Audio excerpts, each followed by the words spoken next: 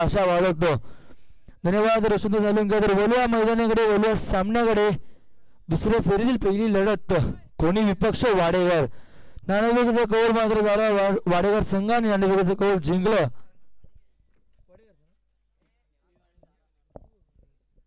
तर कोणी संघ कुंदन तुम्हाला विनंती 12 द्यायचं आम्हाला काय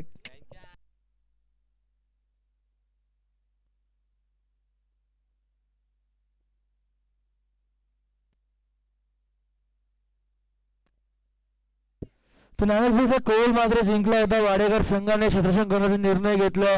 सामना मात्र होऊ शकतो पॉवर प्ले नसणार आहे आणि पॉवर प्ले नसणारे याची विनंती आहे. सर्व संघाने या पुढचे सामने 2 षटकांचे असतील.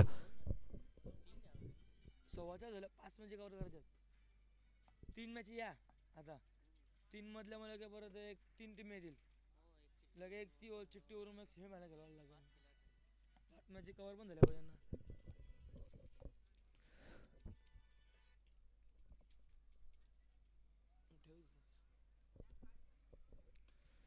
सामना फक्त 2 षटकांचा असणार आहे. सर्व संघांनी मात्र याचं नोंदणी करून घ्यायची कारण की थोडंसं वेळ मात्र आमच्याकडे कमी आहे आणि वेळेला तरी तुम्ही सुद्धा अभाव द्यायचं आहे कारण की वेळ मात्र आम्हाला तुम्ही सुद्धा द्यायची आहे कारण की वेळ आमच्याकडे खूप कमी आहे.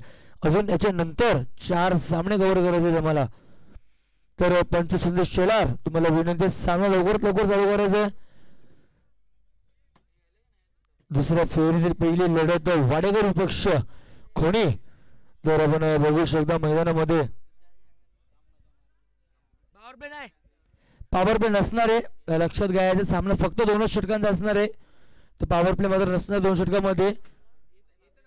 तर बोलूया मैदानाकडे, बोलूया सामन्याकडे. पहिले सत्र सुरू होईल ते मात्र खोणी विपक्ष वाडेघर.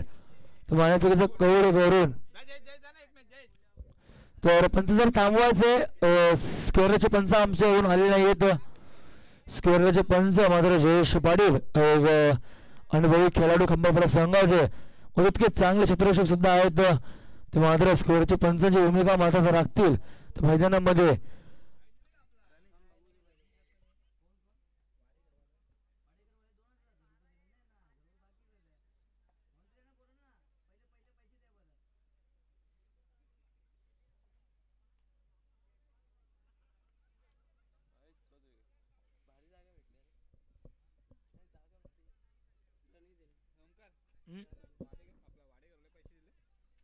कोणच्या दिले त्याच ना माहिती ना मग तुम्ही त्यास त्यांना सांग पाहिजे एंट्री बी जमा करा लगेच ही मॅच झाल्यावर ना तुम्ही एकदम खालतीच जाऊन थांबा. अरे बघ ना आता दुसरा राऊंड आला ना पहिला राऊंड असं ठीक आहे दिलं साहिल आहे जर मग क्वेश्चन तर दिलं बोलतात ते 2च दिले ना पूर्ण नाही दिली ना अजून. तर त्यांचा सामना चालू करायचा आहे.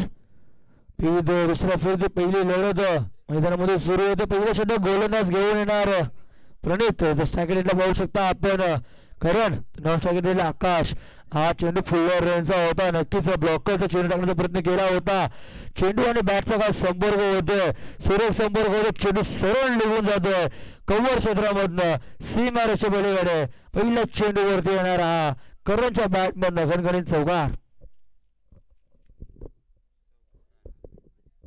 पहिल्या चेंडूवरती मात्र आघात करतोय फलंदाज करण. सुरेख फलंदाजी करणच्या माध्यमातून आपण बहुतेक मैदानामध्ये बघतो. तोच करण पुन्हा एकदा आता मध्ये स्ट्रायकरला पहिल्या चेंडूवरती चौकाराने आघात करतोय. पुढचा चेंडू नक्कीच सरळ बॅटने चौकार आला होता. रिव्हर्सचं पवित्र धारण केलं होतं. मी मागेच म्हटलं होतं रिव्हर्सचा फटका म्हणजे दुधारी तलवार ज्याला म्हटलं जातं. लगेच तो छगे नाही तो बर्बादी. ते मात्र निर्धार चेंडूची सामना होते. इथे मात्र आता निर्धार चेंडू होतो. चेंडूला मात्र वेग जास्त दिला पण उंची मात्र कमी दिली होती. हा फुल्लर रेंटा चेंडू पंच दर्शवतात हाईट फॅक्टर. खूपच चेंडू उंच आहे. चेंडू कमरेच्या वरतून निघून जातोय आणि चेंडूला मात्र बिडका होऊन दिलाय. थर्ड मॅन बाउंड्रीच्या बाहेर सीमारेषा पलीकडे चौकार.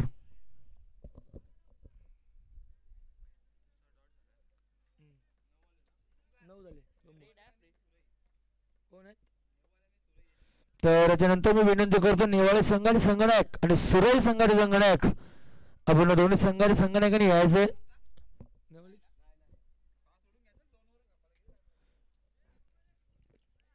तर गुलवा मैदानाकडे सूरज फलंदाजी करताना दिसतोय. फलंदाज करण तुम्ही तर रिवर्सचा फटका पुन्हा धारण केला. रिवर्सच्या फटक्यामध्ये नक्की यश मिळालं. ते नाणेफेकीचा कौल होतोय. नेवाळे सुरू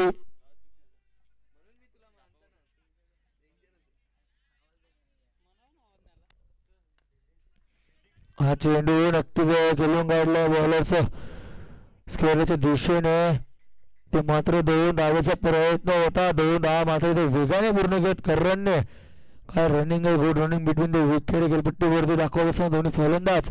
धावसंख्या दोन्ही पुढे सतत अपलकावरती जाऊन पोहोचलेली मात्र 11 धावा. 4 चेंडू 11 धावा. 3 चेंडू मात्र 11 धावा. 10 फलकावरती लागतात. मात्र खोनी संघाच्या एक सुंदर सुरुवात मिळते. खोनी संघाला हा चेंडू खोलवर टप्प्याचा चेंडू होता. हेलिकॉप्टर शॉटचा प्रयत्न केला. शॉट सिलेक्शन केलं होतं. बॅट आणि चेंडूचा संपर्क होत नव्हता. निर्णय चेंडूचे सामना होतं. आयोजकांची एक सूचना होतीये जर चेंडू हरवला फुटला जो निर्णय असेल तोच निर्णय दिला जाईल आणि चेंडू मात्र नवीन न देता जुना चेंडू दिला जाईल. हा चेंडू पुन्हा रिव्हर्सचं पवित्र धारण केलं होतं. वारंवार रिव्हर्सच्या पटक्यांचं ते मात्र सुरक्षण करतात फलंदाज करण. पंचदर्शक चेंडू बॅटकडे लगभग स्वरूपात धाव येते. नक्कीच धावसंख्या 1 ने पुढे सरसद अपलकावरती जाऊन पोहोचते. 12 धावा. शेवटचा चेंडू पहिले षटक प्रकारे पथावरती धावा जाते. धावपट्टीवरती 12. एक सुंदर धावसंख्या होण्याचा प्रयत्न करतो खोनी संघ. तिथे मात्र मागच्या काही चेंडूवरती रिव्हर्सचा वापर केला होता. तिथे मात्र जखडून ठेवलं फलंदाज करणला. मात्र फलंदाज पंडितने हा चेंडू खेळून काढलाय. काऊ कौरवच्या दिशेने चेंडू निघून जातोय. 1 बाउन्स ओव्हर द लाईन. चौकार.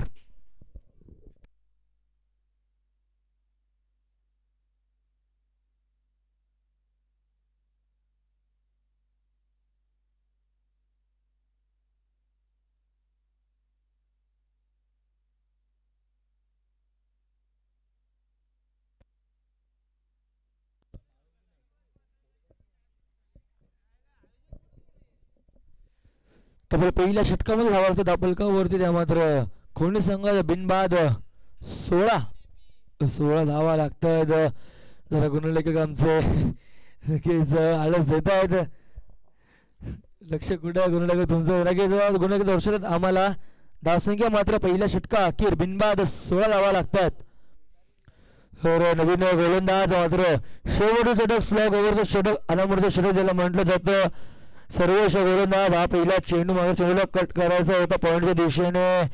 चेंडू ऑफस्टूच्या खूपच बाहेर निघून जातो. पंच आम्हाला दर्शवतो चेंडू स्वेअर आहे आणि धावसंख्या मात्र अतिरिक्त धावसंख्येने वर होणार. ती मात्र 17 धावा. शेवटचा षटक दबाव मात्र गोलंदाजावर सुद्धा असणार आहे. हा चेंडू सूर्यग्रामीण होतोय. चेंडूला हुरकावून दिलंय ऑफ साईडला. चेंडू सीमा रेषा पलीकडे निघून जातोय. षटकार.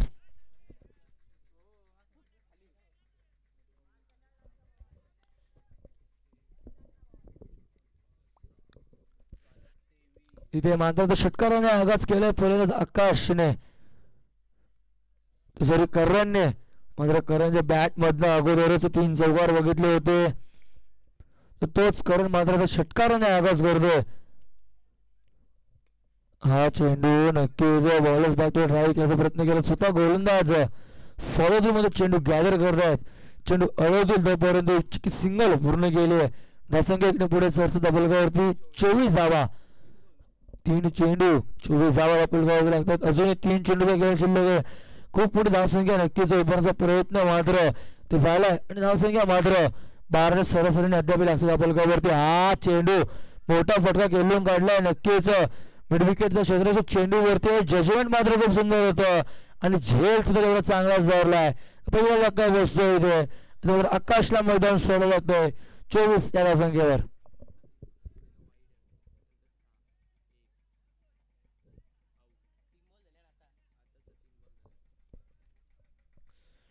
बरोबर चुकी असावी क्षमा असावी.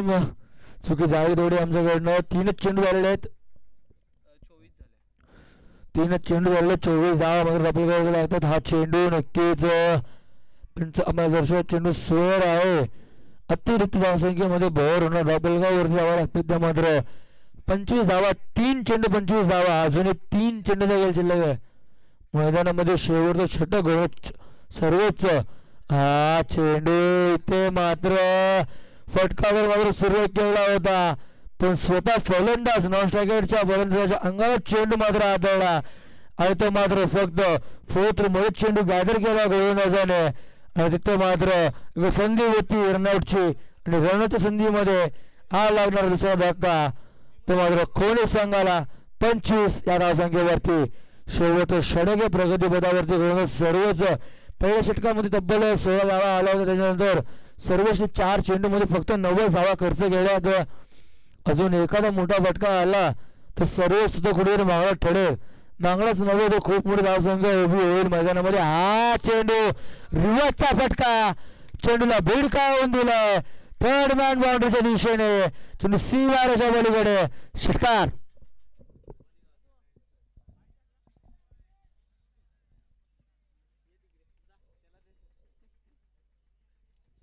काय फलंदाजी होते मैदानामध्ये कर्णची. नक्कीच फलंदाजीसाठी जर जोरात टाळा सुद्धा झाला पाहिजे त्या कर्णसाठी.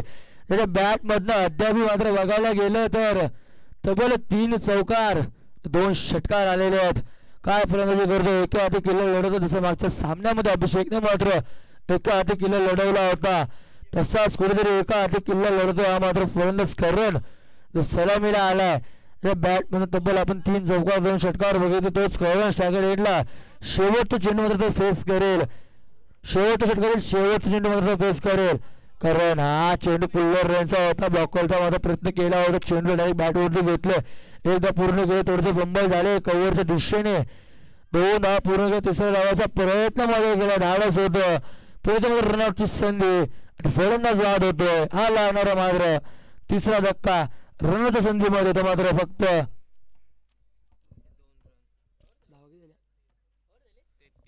33 या धावसंख्येवरती. तब्बल 2 षटक समाप्त झालेले आहेत आणि तब्बल 33 धावा फलकावरती लागतायत. 16.50च्या सरासरीने धावा लागतायत. खूप मोठी धावसंख्या उभारण्याचा प्रयत्न नक्कीच केला होता आणि ती मात्र उभारली मैदानामध्ये. ती मात्र कोणी संघाने तब्बल 16.50च्या सरासरीने ही धावसंख्या उभारली आणि लक्ष ठेवले मात्र येणारे 12 चेंडू आणि 34 धावाची गरज म्हणजे 17.00च्या सरासरीने हे धावा मात्र कुटाव्या लागतील. त्या मात्र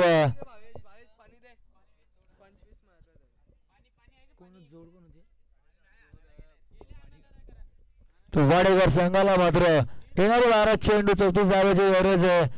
12 चेंडूंमध्ये तब्बल येणाऱ्या 6 चेंडूवरती 17.00च्या सरासरीने धावा कुटाव्या लागतील.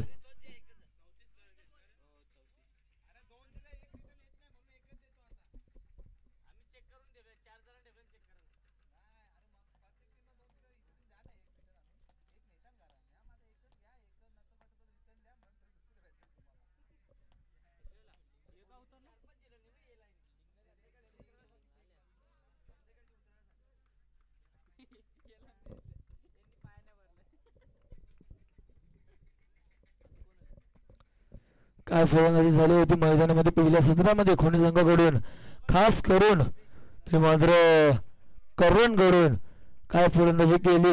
मैदानाच्या चारी बाजूने चौफेर फटकेबाजी केली. तर बघायला गेले तर रिवर्सच्या माध्यमातून 1 चौकार 1 षटकार 2 चौकार 1 षटकार दाखवलं. ऑफ साईडला आपण एक बघितलं, विकेटला बघितलं. काय फलंदाजी केली करणने, सुरेख फलंदाजी केली मैदानामध्ये. एका हाती किल्ला लढवला ते मात्र करणने मैदानामध्ये आणि धावसंख्या मात्र ठेवून ठेवली आपल्या संघाची 33 आणि तब्बल 34 धावांचं लक्ष ठेवलंय. सलामीवाली मैदानामध्ये बघू शकता आपण वाडेघर संघाची.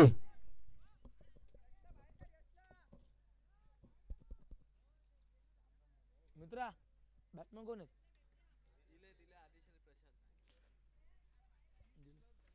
तर सलामी जोडी बघू शकता आपण आदेश स्ट्रायकर एंडला व नॉन स्ट्रायकर एंडला बघू शकता आपण प्रशांत. या आदेशने मात्र मागच्या सामन्यामध्ये काय फलंदाजी केली, सुरेख फलंदाजी केली होती. तोच आदेश आता मात्र स्ट्रायकर एंडला सलामीला होतो. येणारे 12 चेंडू 34 धावाची गरज आहे 12 चेंडू म्हणजे तो सामना फक्त 2 षटकांचा आहे. हा पहिला चेंडू फुलवर चेंडूला कट गेला मात्र कार्पेटच्या माध्यमातून मिड विकेटला क्षेत्ररक्षक तिथे आहेत. चेंडू उचलतील रडवतील फेकतील तोपर्यंतच्या 2 धावा मात्र वेगाने पूर्ण केल्यात. त्या मात्र आदेश आणि प्रशांतने खेळपट्टीवरती 34 धावांचा पाठलाग करायचा आहे. प्रत्येक षटका मागे 17.00 ची सरासरी गाठायची ती मात्र ते वाडेघर संघाला, कारण की वाडेघर संघाकडे तेवढी मात्र ताकद आहे, गाठू शकतो.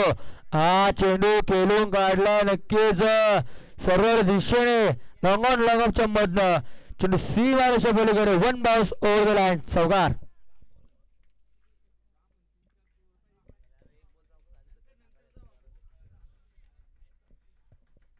इथे मात्र चौकार येतो. कारण की क्षमता आहे वाडेघर संघाच्या फलंदाजांमध्ये, कारण की क्षमता आहे आदेशमध्ये आज सामना जिंकवून देण्याची. तब्बल 6 धावा लागले 2 चेंडू मध्ये. हा चेंडू नक्कीच कुठल्या स्पोर्टवर चेंडूला मात्र थोडीशी उसली दिली आणि स्लो डिलिव्हरी केली. मात्र चेंडूला स्लो डिलिव्हरी उसली मात्र थोडीशी दिली होती. नक्कीच चेंडू मात्र निघून जातोय यष्टीरक्षकाच्या हातामध्ये. निर्धाव चेंडू सामता होते आता मात्र इथून मात्र मोठ्या फटक्यांची गरज असणार आहे. हा चेंडू हेलिकॉप्टर शॉट उडवलाय लॉंगॉनचं प्रदर्शन येते चेंडूवरती, चूक होणार नाही. जजमेंट मात्र सुंदर होतं. फलंदाज बाद होतोय. 6 धावा संख्येवरती लागणारा पहिला धक्का वाडेघर संघाला.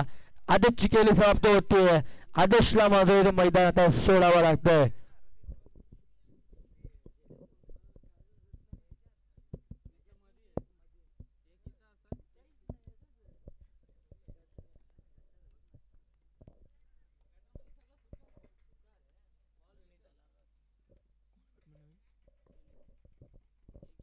तर नवीन फलंदाज प्रणित, ज्याने मात्र तब्बल 16 धावा खर्च केला षटकामध्ये, तोच प्रणित आता नॉनस्टॉकेटला बघू शकतो आपण. स्टॉकेट आणि नवीन फलंदाजाचा प्रशांतच्या बॅटमध्ये येणारा फटका डिप कव्हरच्या दिशेने क्षेत्ररक्षक आहेत तिथे. चेंडू अडवतील उचलतील फेकतील तोपर्यंत 2 धाव्यांचा मात्र मानस होतं आणि 2 धावा मात्र इथे पूर्ण केल्यात. धावसंख्या 2 ने पुढे सरसर डबलकावरती जाऊन पोहोचते ती मात्र 8 धावा.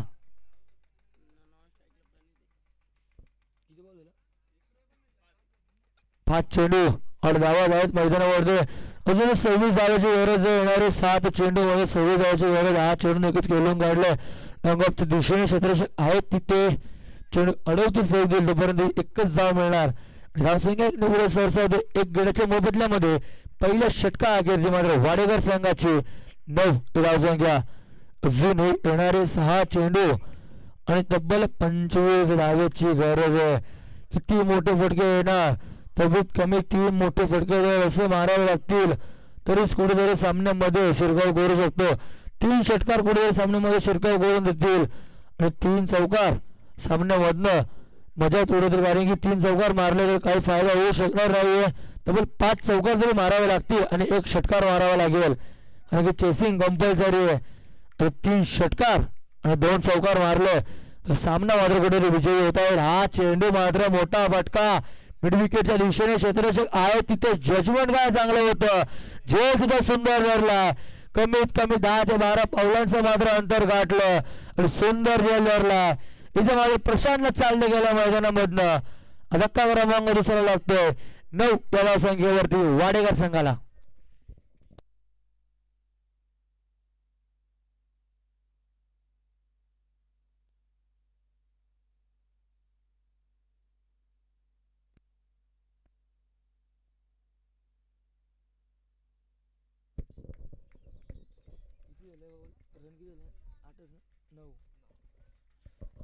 नऊ धावा आपल्यावरती लागल्या अद्याप. अजूनही येणारे 5 चेंडू 25 धावाची गरज. इथनं मात्र 4 षटकार कंपल्सरीच ठोकावे लागतील. ते मात्र फलंदाज प्रणितला.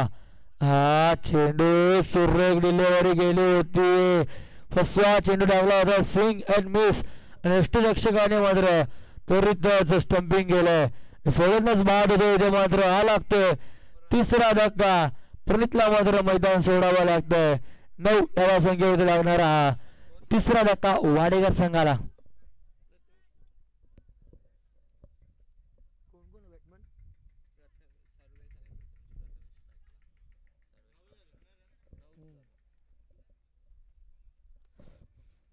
इथून मात्र येणारे आता 4 चेंडू आणि 25 धावेची गरज आहे.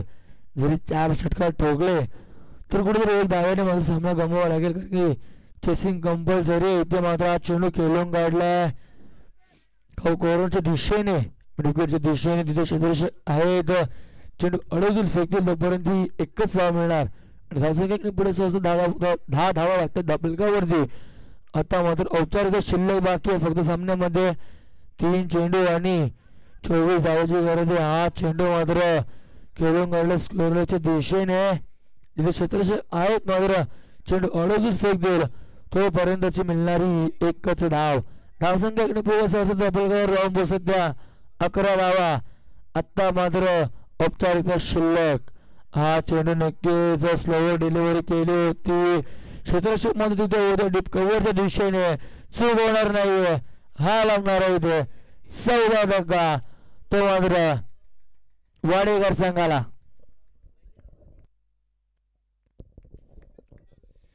शेवटचा चेंडू नक्कीच पंच दर्शवेल आम्हाला. हा षटक समाप्त आहे. इथे मात्र सामना मात्र 22 धावेने जिंकला तो मात्र कोणी संघाने आणि थेट तिसऱ्या सामन्यामध्ये प्रवेश करतोय. कोणी संघाचं मात्र हार्दिक हार्दिक अभिनंदन. या स्पर्धेमध्ये मात्र कोणी संघाने 2 सामने जिंकत असताना तिसऱ्या फेरीमध्ये प्रवेश केलाय.